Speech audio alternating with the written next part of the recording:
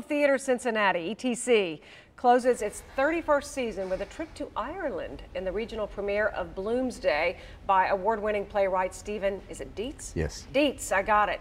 Here today are actors Annie Fitzpatrick and Barry Mulholland, keeping me honest, two of the stars of the show. I love when we have such great talent and you're now both living in Cincinnati and entertaining us here. Thank you. Thank you for having us on. Tell us about the show.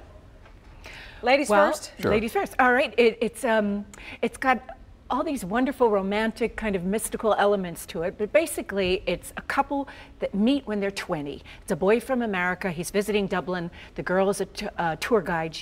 And they have this amazing day. But for various reasons, it doesn't work out.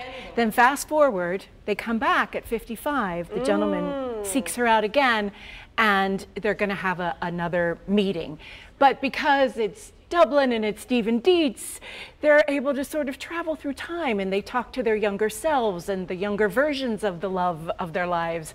And it's sort of this wonderful exploration of the road not taken, and if you had another chance, and the one that got away, and what would you tell your 20-year-old self, and would they listen to you if you did come back and tell them? Boy, there's a mouthful. Barry, preparing for this role, what would you say to your 20-year-old self? Yeah.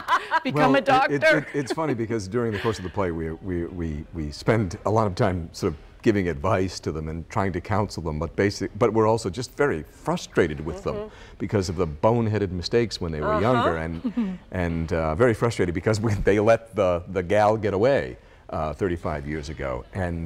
But as Annie says, time is fluid throughout the play, and there are possibilities that these roads not taken may yet be roads that could be taken. That could be taken later. So it's kind of ambiguous, and it's filled with this sort of Irish charm and lyricism and quirkiness and wry, sly humor. So the show's already open. Do you have anybody in their midlife crisis shouting out, "Amen"? Well, it's interesting. It's sort of like an ink blot. We're always, when we were rehearsing, I went, what are people going to take away from this? And some people are sobbing and crying, and some are like, that's exactly right. And is there hope at the end, Annie? I think there is hope. I think it is.